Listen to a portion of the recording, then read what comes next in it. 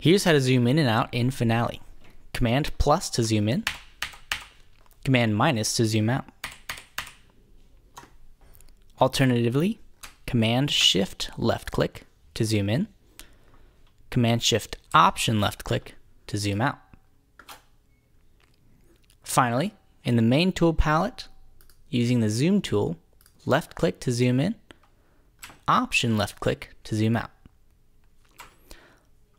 Left click to zoom in, Option left click to zoom out.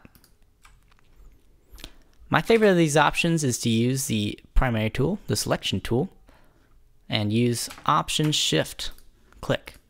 This will zoom in wherever your cursor is located. And that's how you zoom in and out in Finale. Hey guys, thanks for watching.